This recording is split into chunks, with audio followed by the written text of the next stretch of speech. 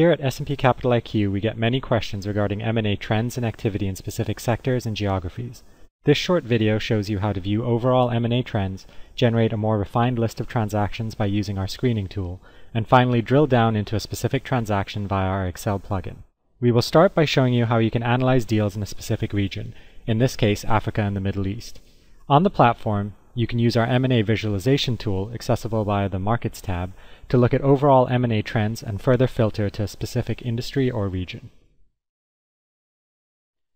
Next, you can use the screening tool to generate a more targeted list of transactions by adding additional criteria.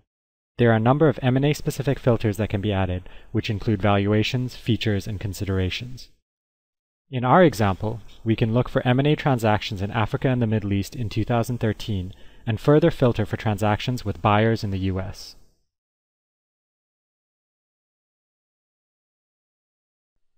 After generating a list of transactions, you can view the results and save the screen for future use on the platform or in Excel.